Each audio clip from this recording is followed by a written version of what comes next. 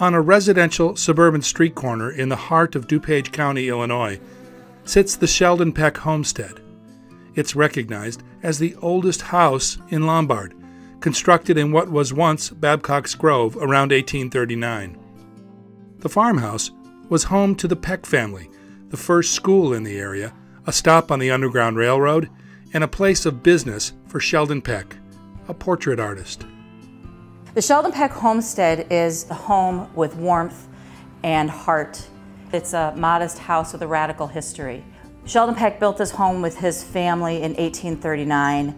He passed away in 1868. The house went to his wife. When his wife passed away in 1887, the house then went to their youngest son, Frank Peck. Frank Peck lived here until his death, and then the house went to his daughter, Alice Mertz. Alice lived here in this house till 1991. And if you catch that, the generations are extremely long. So 1991, Alice passes away, and the house then goes to her son, Alan Mertz. And Alan was extremely generous and donated the house to the Lombard Historical Society to preserve the family's history and turn it into a museum. In many ways, the story of Sheldon Peck is the story of 19th century America. Tracing Sheldon Peck's migration from Yankee, Vermont to upstate New York, where he and his family bought passage on the transportation miracle of the age, the Erie Canal. Then, on a steamship to Chicago and ultimately, by wagon, to the prairie frontier where he and his wife Harriet built their home only a few years after Native Americans were forced out. As an artist, Sheldon Peck was a self-taught master, creating unique works of portrait art that captured the personality of his contemporaries in vivid color and texture. These private commissions were hung in obscurity and not fully recognized by the wider art world for nearly a century. But more than travel and art, Sheldon Peck saw a progressive vision of a future America that stood for equality, dignity, and respect for all people. It was a vision that he sometimes failed to live up to, but always worked toward, sacrificed for, and remains today an example of a life well lived.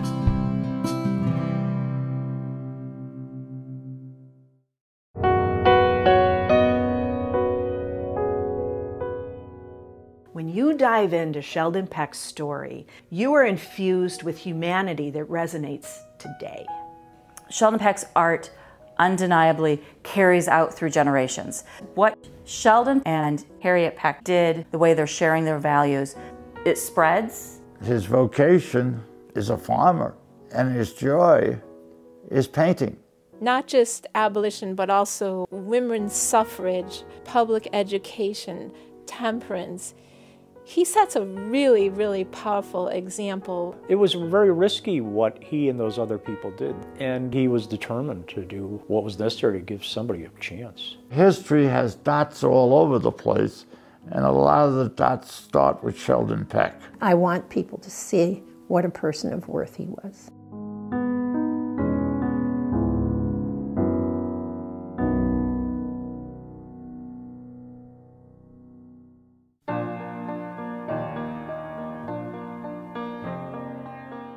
In 1797, America was just 21 years old. George Washington, the nation's first president, finished his second term in office to make way as his vice president, John Adams, assumed the chief executive role. The population of the United States at the time was just under 4 million and growing. In Cornwall, Vermont, Revolutionary War veteran, farmer, and blacksmith Jacob Peck and his wife Elizabeth gave birth to their 7th child, Sheldon.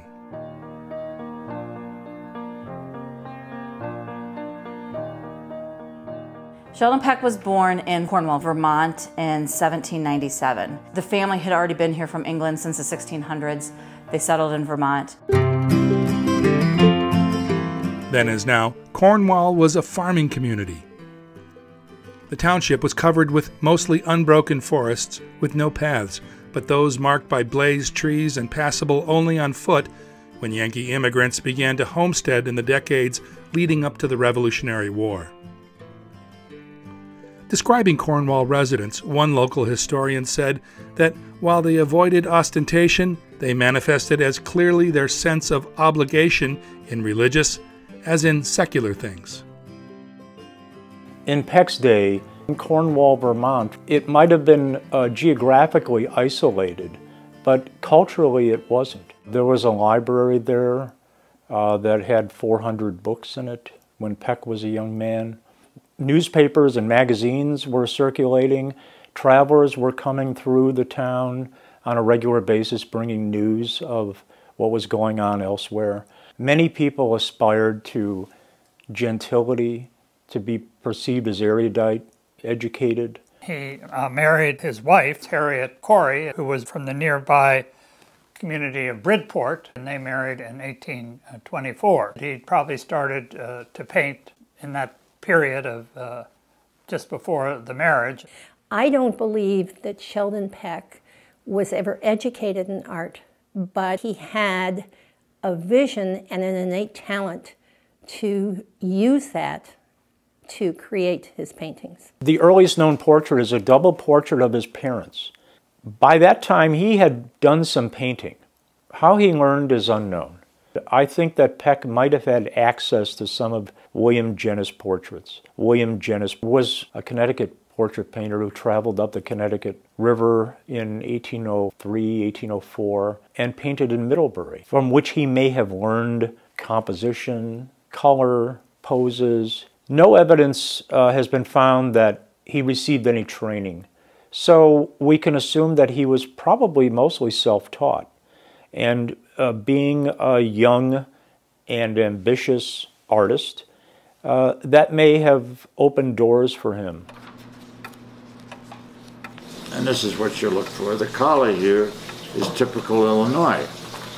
Well, if you go here, we know this is an Illinois painting. You'll see the collar's the same. So you put all the dots together, and hopefully you know more.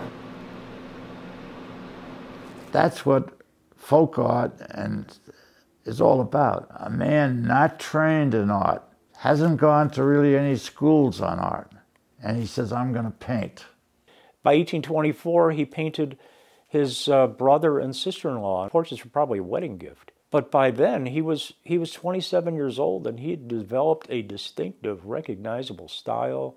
The earlier sort of painterly surfaces of the portrait of his parents, where it looks like he's sort of finding his way in terms of how to lay down paint, these portraits show that he had mastered that. He was naturally gifted, and I think he probably recognized that from his youth. All children like to draw.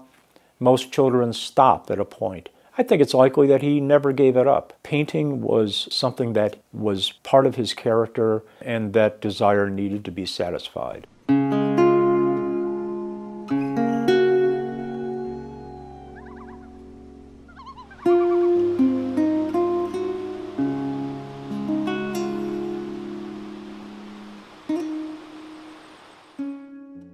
In 1828, 25-year-old Sheldon Peck decided to move his family 200 miles to the west, from Vermont to Jordan, New York, where he purchased land and built a home. In the decades following the War of 1812, many Americans, like Sheldon and Harriet Peck, found themselves on the move.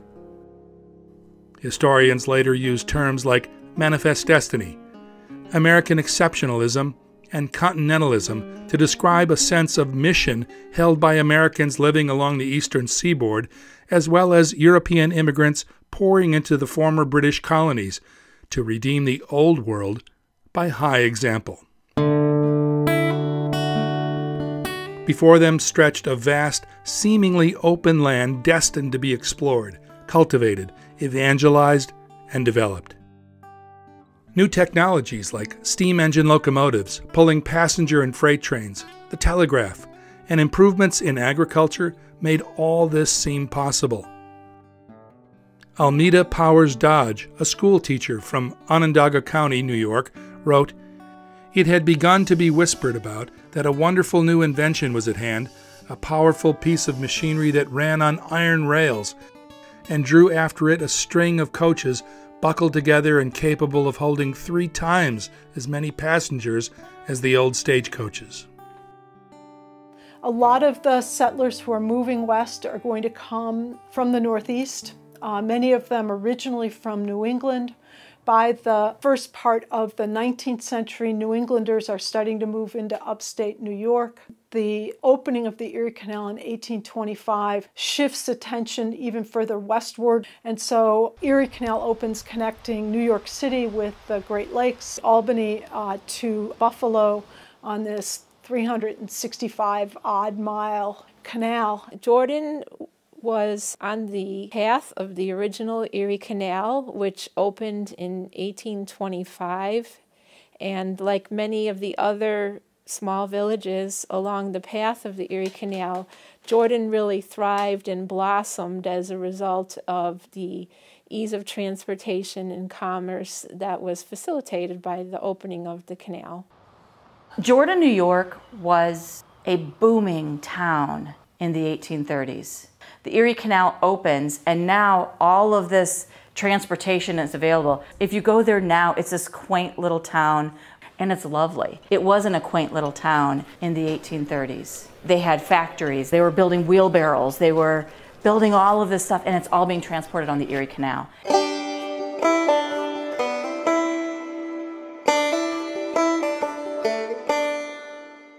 It was an age of progress and innovation, both economic and social progress, as well as unparalleled innovation and departure from traditional forms of Christian religion, particularly in an area of upstate New York known as the Burned-Over District. The Burned-Over District was a region of upstate New York that in the early decades of the 19th century was getting burned over by red-hot religion. Not just evangelical Protestantism, but all kinds of red-hot religion.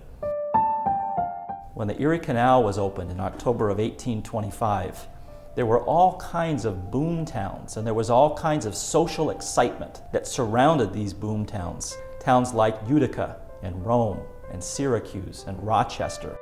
Utopian experiments like the Oneida community, founded by John Humphrey Noyes, practiced complex marriage, in which every male was married to every female.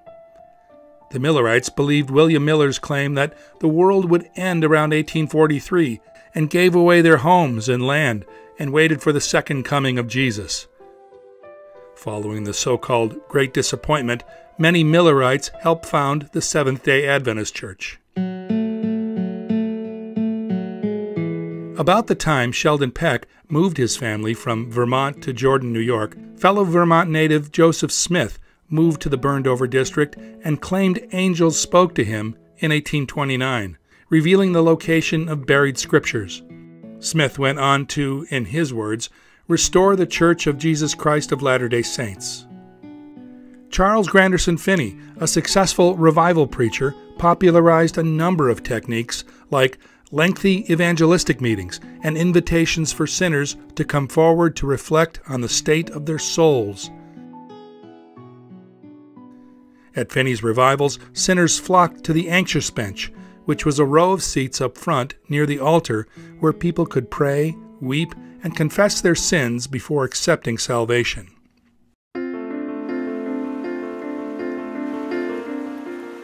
When Sheldon Peck arrived in Jordan, New York, the Erie Canal had been open for 3 years. Peck continued to raise a family, work as a portrait artist, develop his skill, and earn a living. He also purchased a home and land. His earliest portraits were painted on wood panels. Wood panels could be gotten from carriage builders. They used wood panels for doors and other parts of carriages. When he moved to New York, the vast majority of the portraits were painted of New York. Sitters are painted on wood panels, but 4 are painted on canvas as well. By the time he was well established in New York, he was experimenting with other supports. While he's in New York, he's painting regular folks. He's also painting people who have the same progressive thoughts he has. At least 2 of the families were members of the Senate Federated Church in Senate, New York, which is right next door to Jordan. And it's this huge radical church with a free black population and a population of freedom seekers who have escaped slavery and have found sanctuary in this church as well.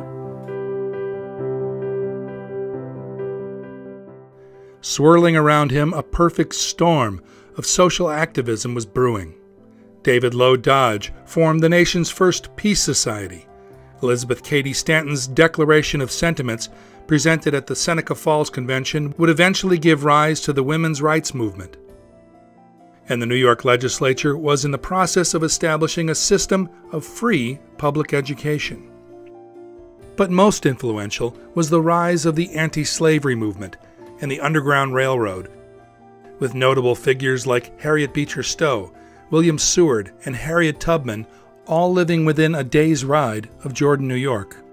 There's a real connection between the religious fervor and the idea of manifest destiny as one of the strains of the Great Awakening, one of the strains of this revivalism of this era, and making society as good as it can be, reforming yourself, reforming your society, and making it better. There were local communities, Oswego, the village of Senate, Auburn, who had residents who were very active in the Underground Railroad and other abolitionist activities in this area, where freedom seekers would have been hidden and stayed en route to Canada. The Underground Railroad was a network of people working together to help ferry freedom seekers to Canada for freedom. And so when you had freedom seekers that were making their journey from the South, which on average took at least a year, you had to have people working along the way to ferry you to safe stations, to get you clothed, get you some food, and get you along to the next station so that you can eventually make it to Canada for freedom. The American anti-slavery movement in the first half of the 19th century was united in their call to end slavery. The reasons why and exactly how they should go about it was far from settled.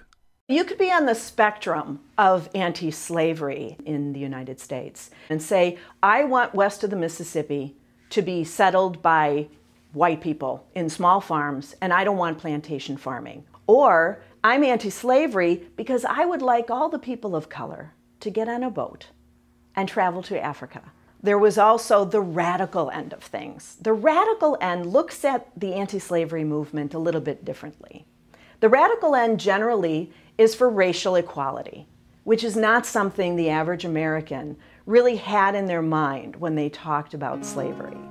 Sheldon Peck was a radical abolitionist, and he was very passionate about what he did and not afraid of what he did. He's kind of this 1850s hippie who had all of these radical craziness that he did that nobody really appreciated at the time. Sheldon Peck and his family were these radical abolitionists, and they were working to do the right thing and to help that risk their own freedom, their own safety, the safety of their family and their property, to do the right thing, to work to help people get to freedom, because slavery was horrific. It was brutal. It was the exploitation of the most vulnerable among us. And so white families were really instrumental in helping freedom seekers make it to freedom. While living in Jordan, New York, Sheldon Peck painted the portrait of his friend Winslow Churchill in nearby Camillus, New York. In 1832, Winslow and his wife Mercy left Jordan and moved to a plot of land along the east branch of the DuPage River in what was to become DuPage County, Illinois. 4 years later, Sheldon and Harriet Peck, with their 7 children, decided to follow them. They bought passage on the Erie Canal to Buffalo, New York, and then by ship through the Great Lakes to Chicago, where Sheldon tried to restart his portrait business. There is a whole way that Sheldon Peck and this group of people from the East Coast are moving here. Families followed families. Neighbors followed neighbors. Friends followed friends. Because his friends have written back and said to him, we have a good life here, we have a farm, why don't you come out here too? Sheldon Peck had painted the Churchills. We believe they were friendly out there. Word gets sent back to the Pecks, Sheldon and Harriet, come on out, and they make it as far as Chicago. In 1833, Chicago is changing really rapidly. It had been for several generations a mixed-race outpost in Indian country.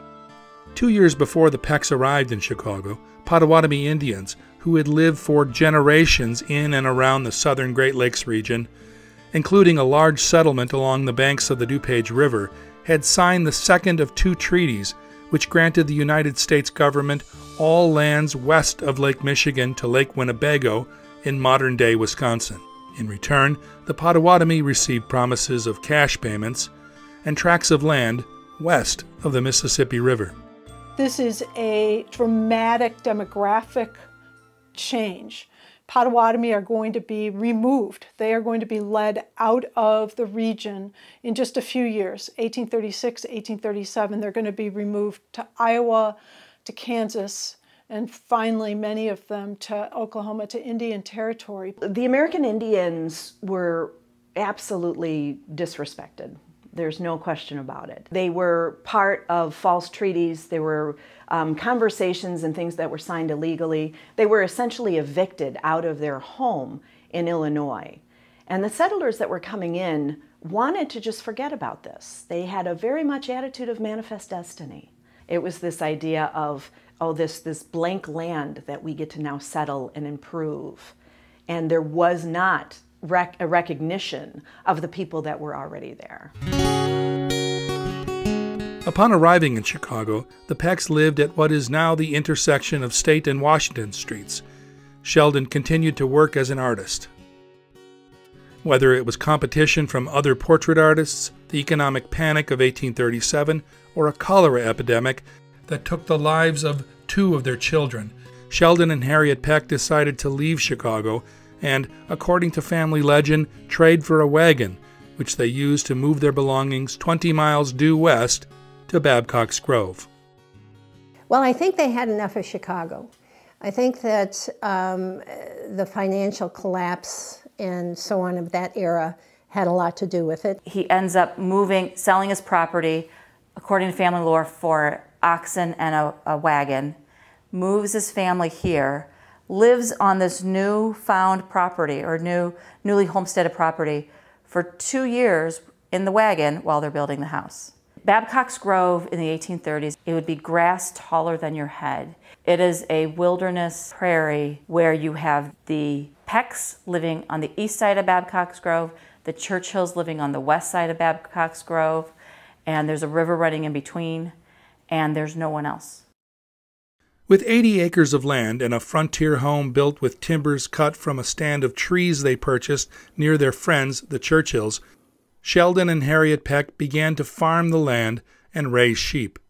Not just any sheep, merino sheep, likely purchased from friends or relatives back in Vermont. Sheldon Peck, on his farm in Illinois, raised merino sheep. He used those merino sheep for everything from diapers to washcloths to his coat to everything. They used wool for their clothing, and they used the sheep in that way, so they would have no union with slaveholding. You didn't want to be a party to that system at all. You didn't want to vote with those people. You didn't want to buy their goods. You didn't want to have anything off the backs of people of color who were enslaved. It's just not something he could have stomached at all. As the 1840s progressed, the Peck family blossomed. Harriet set up a homespun frontier clinic in one room of the house, offering care to anyone who needed it. In 1843, they hired a neighbor, Almeda Jane Powers Dodge, to serve as a school teacher. Since there was no school, the Pecks again used their home, making it the first school in Babcock's Grove. Eventually he built a little schoolhouse on his property as well that was then used to educate everybody, regardless of sex. Girls could be educated the same as boys, and regardless of religion. Sheldon and Harriet Peck were not only anti-slavery advocates, but they were also part of a bigger reform movement. And one of the arms of those reforms was temperance. They were against alcohol. They thought alcohol had a very negative effect on the family and on society. And the reformer mindset in general wanted to improve society by getting rid of the evils. Sheldon continued to work as an artist as his natural talent developed into a unique style of portraiture that captured his friends and neighbors in vivid color and vocational detail. He's putting images in the portrait to represent part of their lives, whether it's a book, whether it's a flower, whether it's a background, whether it's a newspaper. One gentleman was a printer, so he writes the newspaper that he's working for. But all of those things to capture that moment in time, much as a photographer would today. Peck painted a portrait of Bailey Hobson in Naperville, Illinois. He was a very prominent member of that community. In his wife's portrait, she's holding a book and seated next to a table with a vase of flowers. It's a very domestic scene, but yet the book indicates her education. She was able to read. Hobson is seated with his beaver hat upturned on a table, as if he had just returned from outside or was preparing to go outside. It's very subtle clues as to how this couple interacted within their marriage. In the years after Sheldon and Harriet Peck moved their family to Illinois, tension over slavery steadily grew. Pro- and anti-slavery factions battled for control in Congress as the nation spread westward. In 1837, support for the radical abolitionist view in Illinois turned deadly. Elijah Lovejoy was a printer. He was a newspaper publisher in Alton, Illinois, and he was anti-slavery. And the focus of his newspaper was anti-slavery. When they threw his printing press into the river, he actually had friends raise enough money for a new printing press. It happened again. By the time it was his third printing press, they actually murdered him as well. Then, on September 18, 1850, Congress passed the Fugitive Slave Act. The law required that all escaped slaves upon capture be returned to their masters, and that officials and citizens of free states had to cooperate. DuPage County, Illinois, was no longer a safe haven for freedom seekers. Radical abolitionists like Harriet and Sheldon Peck now faced legal consequences for helping them. Despite the danger, the Peck family opened their home to freedom seekers, joining with other radical abolitionists in the area like the Blodgetts, McChesneys, Cushings, and Filers. In my opinion, Sheldon Peck did not make it a secret, because Sheldon Peck made it his goal to be able to bring those slaves through into Chicago and so on. He joined the Liberty Party. He was out there, he was telling people about it. He was having meetings at his home that had prominent people in the abolitionist movement speaking. He was an agent for the Western Citizen, which was the Liberty newspaper. And he was out there painting all these abolitionists. It was very obvious that that's what he was. He was an Underground Railroad person. He was known in DuPage County and in the Chicago area for being a person who believed in all men are created equal.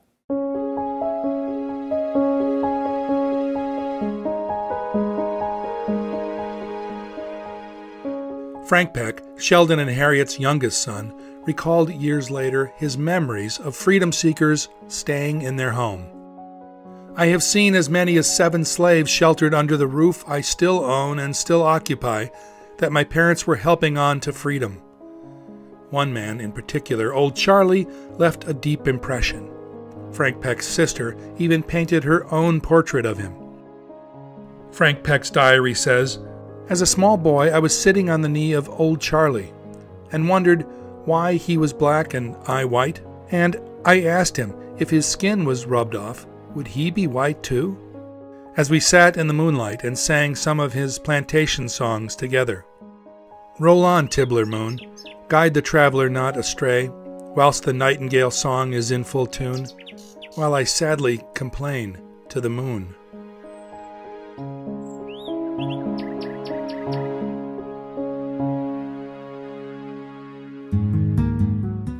Harriet Peck was a woman of strength and caring. She would get up every morning and make fresh jam for her children. She would go out and pick the berries, come in, and make jam for her children. Who does that? I mean, but Harriet Peck does. She's the one here. She's the one with her sons and her daughters running the 205 acres in Babcock's Grove. Sheldon and Harriet had a wonderful relationship. And we know this through stories from Frank Peck's diary. There's a particular story in which Sheldon, one of the times he's home on the farm and not traveling around with his portrait painting business, is trying to milk a cow. And he's having trouble with the cow. And he starts cursing up a blue streak. And Harriet walks along and she said, "Good morning, Reverend McChesney," really loudly. And Sheldon, looking very abashed, sneaks around over the cow, sees that actually Reverend McChesney was not there. Harriet starts uproariously laughing over the whole thing, and Sheldon starts laughing as well. 1849 was a big year in the lives of the Peck family. The year before, Sheldon had sold a portion of his farm to make way for the Galena and Chicago Union Railroad, which ran from Chicago to Babcock's Grove and beyond. It was also the year of the California Gold Rush. Two of the Peck boys, Charles and John, caught the fever and headed west.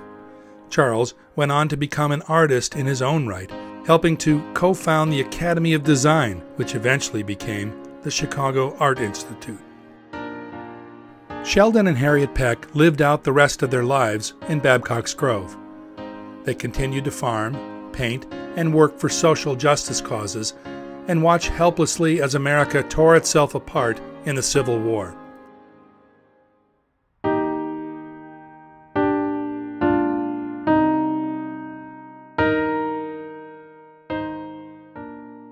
Sheldon Peck died in 1868, 1 year before Babcock's Grove was incorporated into the town today known as Lombard, Illinois, after real estate developer Josiah Lombard.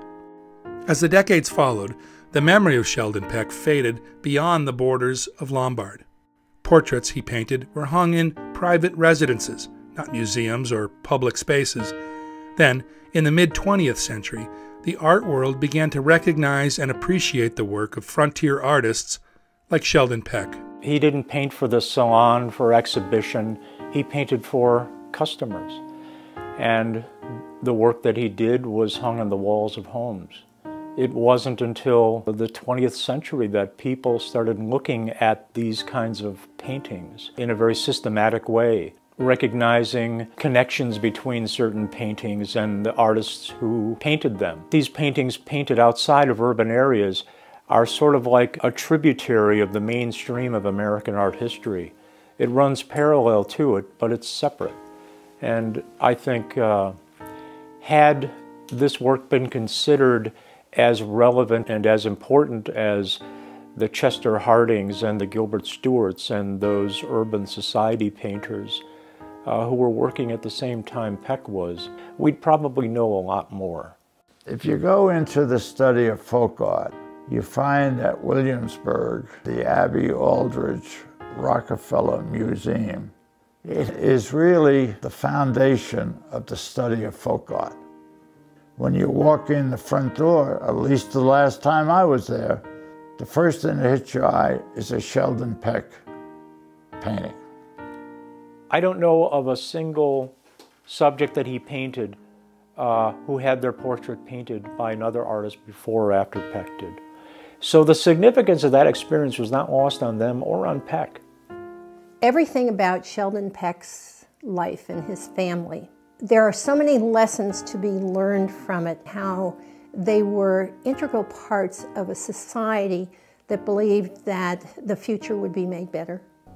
What kind of a powerful message doesn't that send today when we have a country that is sometimes deeply divided and sometimes even torn apart at the seams over issues, contemporary issues related to race, related to socioeconomic differences and the conflicts that sometimes result from those differences. And here you have a man who was so passionate and so brave. Sheldon Peck's story really made an impression on me. One person can make a difference when you consider, looking at something that you see that there's an injustice and you decide, you make a decision that you want to do something about that, and it doesn't have to be on a grand scale. It can just start at the local level. In fact, when we look at the heroes and heroines from history, but most of them, including Frederick Douglass and people like Martin Luther King Jr., just started on an issue that was a local issue, and then it mushroomed and blossomed into something greater. And so it's an example to everybody that you can make a difference in the world around you, and if you see something is wrong, then do something. I love the story of Sheldon Peck. He's interesting, he's translatable to today, and I think people need to know about him and know how important this one person was.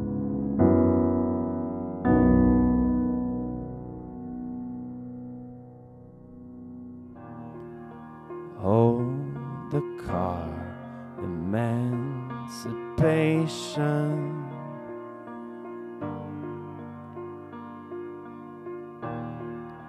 Rides majestic through our nation.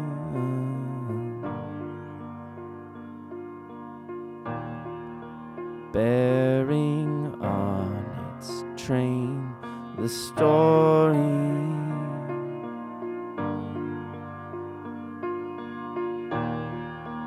liberty, a nation's glory.